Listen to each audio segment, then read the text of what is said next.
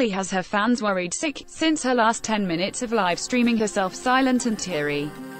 At first, Sulli looked okay as she stared into the camera from what seems to be her bed. She had her pet cat with her and she smiled from time to time. Your browser does not support video. Then she almost fell asleep on camera. Your browser does not support video. As minutes went on, however, Sulli became teary-eyed and looked distressed. By the last few minutes of the live stream, both her eyes turned red and swollen from tears. Ad choice is advertising in red invented by Teeds. Your browser does not support video. Fans aren't sure what to make of this live stream, but grow anxious that something terrible has happened to Sulli.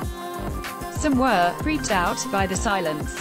Others believe Sulli is stressed and depressed from the constant hate and criticism she receives and continue to encourage each other to show her love and support. In fact, Sulli's past Instagram posting is actually about love and hate. The photo reads, "What goes around comes around. Who did I love and hurt? Who loved me and hurt me?" While her caption says, "To live with only love." Fans can't shake the feeling that this could mean something or explain the live stream.